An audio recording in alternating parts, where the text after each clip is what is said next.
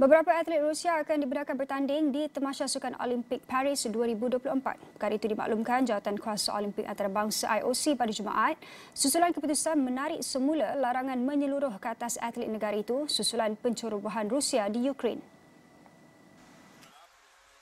Keputusan IOC itu mengesahkan langkah yang dimulakan setahun lalu untuk mengintegrasikan semula Rusia dan sekutu tenteranya Belarus ke dalam sukan global. Ia selepas 9 bulan gesaan Badan Induk Sukan untuk melihat cara bagi membenarkan atlet individu bersaing. Bagaimanapun, ia terpulang kepada setiap Badan Induk Sukan Olimpik untuk menilai dan menguatkuasakan status neutral bagi atlet individu yang tidak menyokong perang secara aktif dan tiada kontrak yang ditandatangani kepada agensi keselamatan tentera atau negeri. Mereka yang diberi status neutral mesti bersaing tanpa identiti kebangsaan bendera, lagu atau warna. Namun, Rusia kekal dilarang daripada sukan berpasukan. IOC berkata 8 warga Rusia dan 3 dari Belarus adalah antara 4,600 atlet di seluruh dunia yang setakat ini layak ke sukan musim panas yang dibuka pada Julai.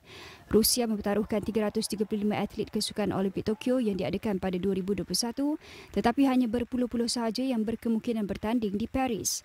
Atlet dan pegawai dari Ukraine termasuk Presiden Volodymyr Zelensky berulang kali menggesa IOC untuk mengecualikan Rusia dan Belarus sepenuhnya daripada Olimpik kerana pencerobohan yang bermula pada Februari 2022.